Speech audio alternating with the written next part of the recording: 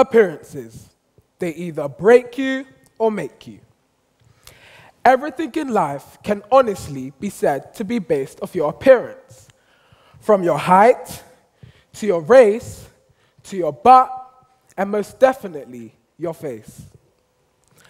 Last year, after a long process of sheer frustration, I found out I had a rare chronic condition called oral facial granulomatosis. Now, some of you are probably wondering, oral what? And for that, we'll call it OFG.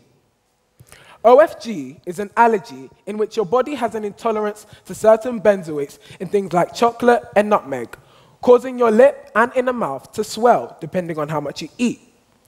Now you see, for a 14-year-old boy, looks were everything, to me at least.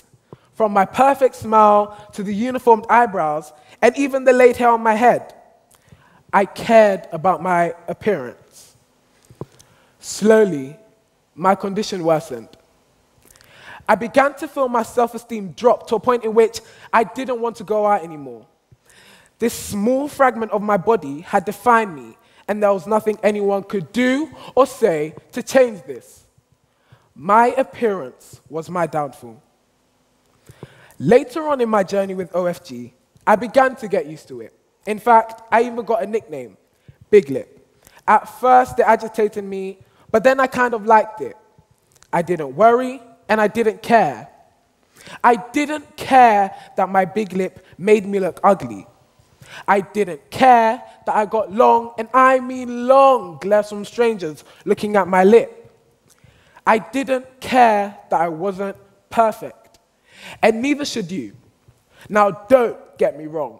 I'm not saying you shouldn't care about your appearance and start walking around with uncombed hair and unwashed armpits. What I'm saying is, when you don't spend all of your time trying to fit in, you could be using it to try and stand out. Like Bernard Baruch, a successful philanthropist, once said, "Be who you are and say how you feel. For those who mind, don't matter, and those who matter, don't mind." So ladies, instead of trying to match the left eyebrow with the right, worry about how you're going to achieve the goals you've set for the day. Gentlemen, instead of trying to make your arms big like the man you saw on Love Island, worry about how you're going to finish the pile of work you said you'll do tomorrow. You can change your appearance any day, but you only have one shot at leaving your mark on this world. So make it count. Like me, I presented an entire speech on appearances with odd socks, a rip in my trousers, and to be honest, I forgot to spray deodorant this morning. Bet you didn't notice that.